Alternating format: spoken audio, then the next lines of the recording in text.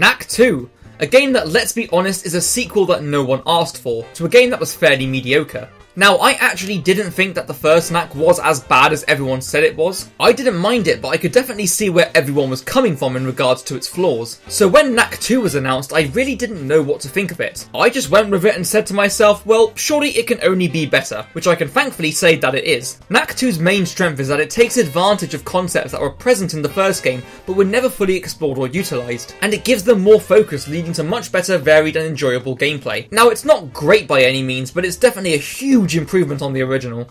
The story is about Knack and his friends trying to uncover a mystery behind the activation of ancient robots that have been dormant for years. It's pretty basic and, well, yes, there is more to it with a couple of twists, but it's basically the plot of a generic blockbuster superhero film, which is one of the game's biggest shortcomings. It's still as predictable and forgettable as the first game's plot, and there is a lot of corny, terrible dialogue that just makes you cringe. Credit where credit is due, however, since they did at least try to give a bit more background to the world with this story of some ancient battle long ago or some shit. And yeah, even that is as generic as hell, but I'll at least give them credit for trying to give their world a little bit more depth to it. The gameplay, on the other hand, is much better. The combat is much deeper and more varied with more moves that Knack can use, and ones that take advantage of the concept that Knack is made out of loads of tiny relics. There's more varied types of enemies that behave differently and each need different ways of defeating them. There's even a skill tree where you can unlock new moves and upgrade current ones. There's also a bigger focus on platforming with a lot of sections that are, okay, very clearly basically designed platform challenges, but they're still good and they help to break up the gameplay much better. But there's also platforming sections that involve Knack actually utilising his size changing ability, with areas and puzzles that require you to shrink down to a tiny Knack to access them, and I'm glad they finally made something out of that idea. There is a little bit of basic puzzle solving thrown in, and one or two moments with this tank thing that almost seems pointless since it appears so little.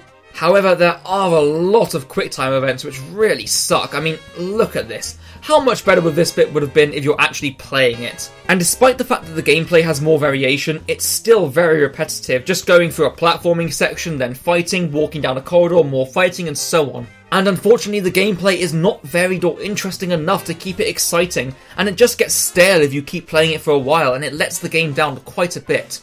I can say, however, that the co-op is surprisingly fun.